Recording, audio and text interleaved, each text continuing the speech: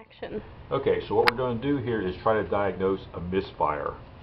I believe it's this injector number 6, because what I've done is something called a power balance test, which is you run the engine and you disable one cylinder at a time.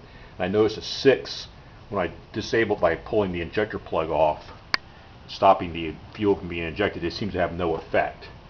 I'm going to start it, and then we're going to go observe the color tune, because even though it is clicking, I have already confirmed that by holding a screwdriver up to it like this, and then you can hear the clicking taking place by looking back up.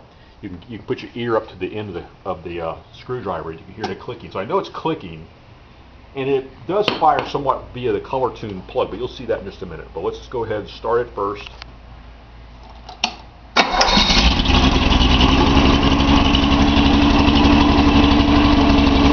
Now, the first thing I'm going to do is disable that. So let's get close. And now listen to the change in the RPM. Ready? Virtually no effect. Off, on. That will do a control. We'll do the one next to it. Off, on. You hear it run down the RPM. Let's go to the color tune.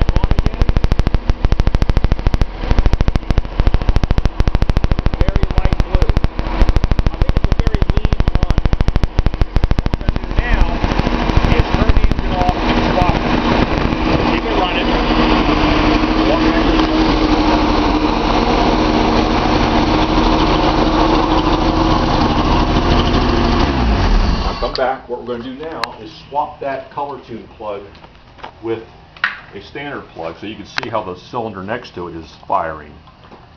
So we're just going to swap these around. We'll take this color tune plug out. We'll put it in number 5, and you'll see the difference. And like I said, I know that plug is I know that injector is clicking. The question is it allowing fuel to get through? I think it's maybe got a dirty filter on the tip of that fuel injector. That's keeping some of the fuel from blowing, setting this up an overly lean mixture, which at idle doesn't work very well. If I throttle it up, it's not so bad because there's more fuel getting through. But compare that very light pale blue we were getting to what it's going to be when I swap these around. So we'll put the plug in number 6, and we'll put the color tune. I mean, the color tune is just essentially a clear spark plug, so you can actually see the combustion process inside the cylinder.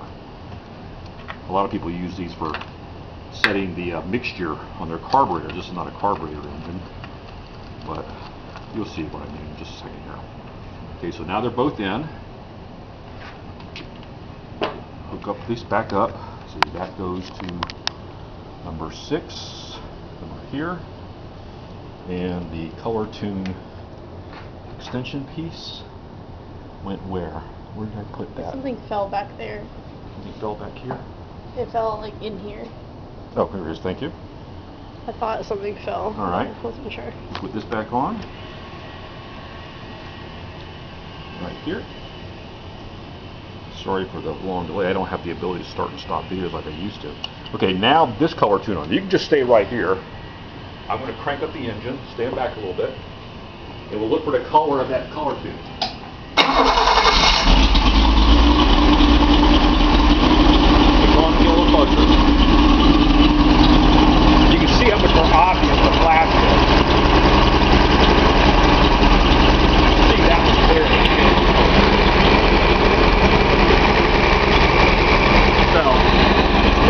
That injector. Now I'm going to throttle up a little bit.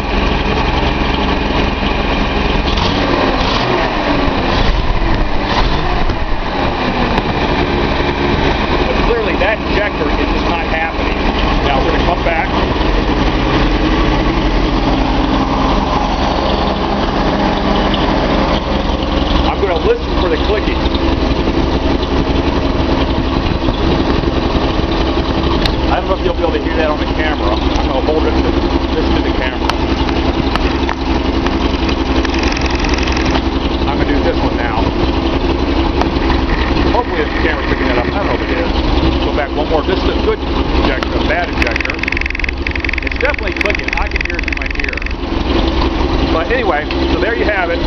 So what we're going to do is we're going to swap these injectors around and see if that injector follows. In other words, if I now have no injection over here, or no color tube indication over here, I'll know it's definitely that injector that's the problem, not some kind of blockage in the fuel line or something like that.